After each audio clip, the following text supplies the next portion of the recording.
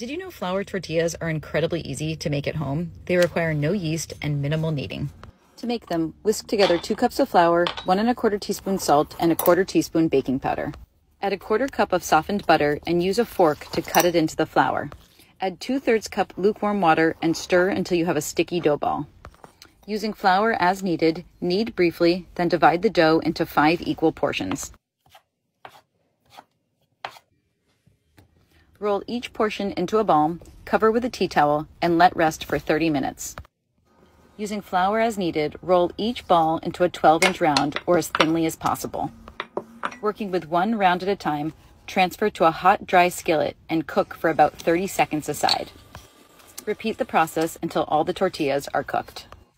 You of course can make smaller taco-sized tortillas too, but I love the larger size for making breakfast burritos with chive scrambled eggs, cheese, and a little hot sauce.